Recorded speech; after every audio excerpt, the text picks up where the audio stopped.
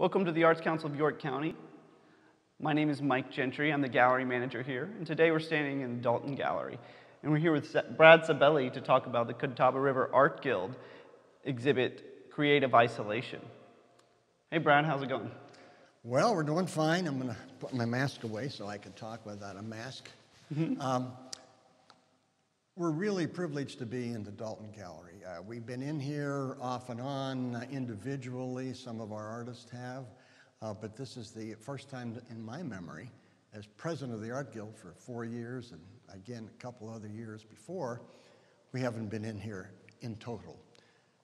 Out of the 85 members, we managed to get about 30 of them to participate, which is about average when you think of that. 30 is enough works to fill this gallery space. It's a fairly large gallery space at 1,800 square feet. Right. For people who don't know what the Catawba River Art Guild is, could you give a little brief description of what you guys are and what you represent, what you guys do? Well, it started officially in 2007. I was not here then. With about 10 members, and as the years evolved, most all the art guilds in the county had collapsed into the Catawba River Art Guild officially.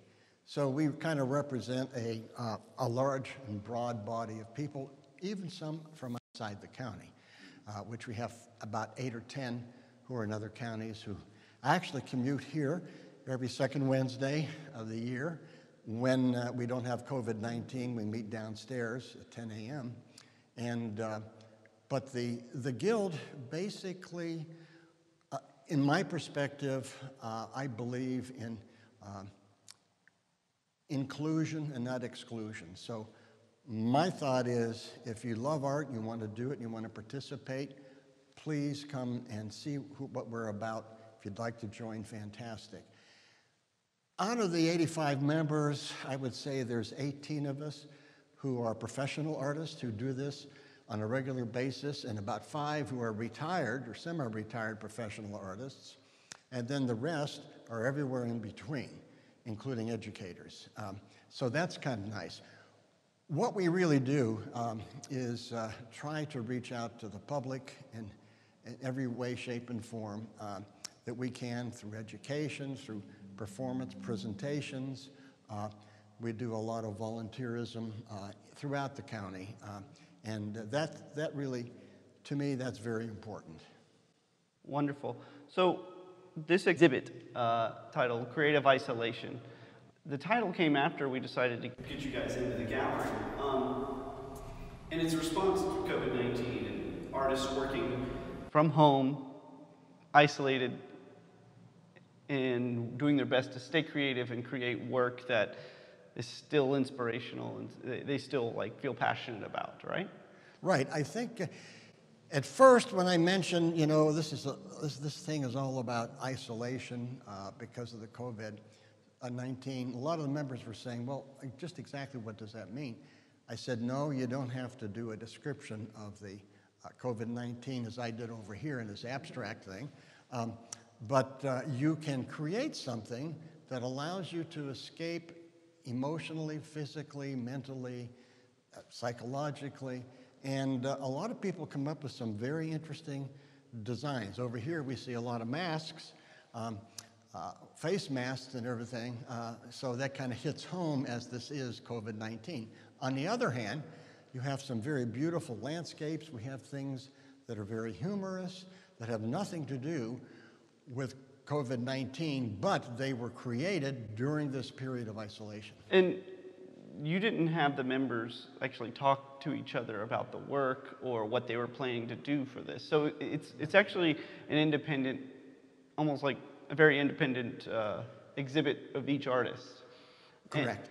Which I kind of find when walking around this exhibit, instead of depictions of COVID and masks, what you see a lot of is actually peaceful imagery, calming imagery, which I feel like is very important for people creating work at home or people existing at home now during the way this year has gone. Right. I know it's kind of interesting. My wife was doing flowers in the studio downstairs, and I was doing this in my studio upstairs. So we were just kind of opposite poles. But What's unique about this is that, no, we did not communicate back and forth through email or any other method. We just communicated in an aural way. So basically, somebody would mention at our very last meeting that we had before everything shut down, how's it going?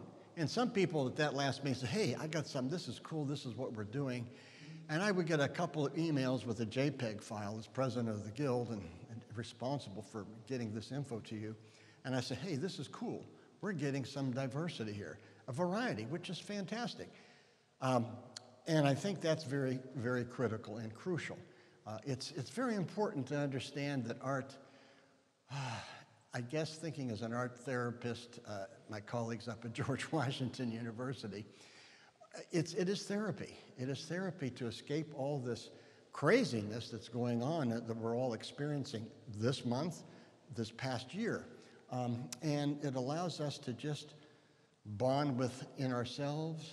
We have our inner self. We're able to think, create, and be inspired by, and have inspiration. Doesn't have to be something so negative. To speak to the idea of diversity, in this exhibit you have acrylics, you have watercolor, you have drawing, Oils, oil painting, you have sculpture, photography. and a variety of mixed media as well. So when it comes to what's on the walls, you actually have a very diverse group of people working in your guild. Right. We have two people that also do digital art. What's nice about the Guild, because it got larger and larger and larger over the last 2 years, bringing in all the various mediums, and that really works. And again, it plays off of one another. We learn from one another just by fellowship downstairs in the classroom here when we meet every second Wednesday. And also, it's a bonding thing.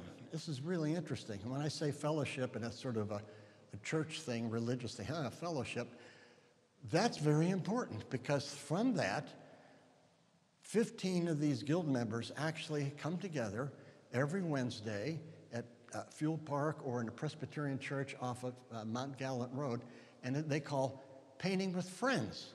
Oh. So 15 of these artists get together unofficially, and they just go crazy painting and drawing and watercolor.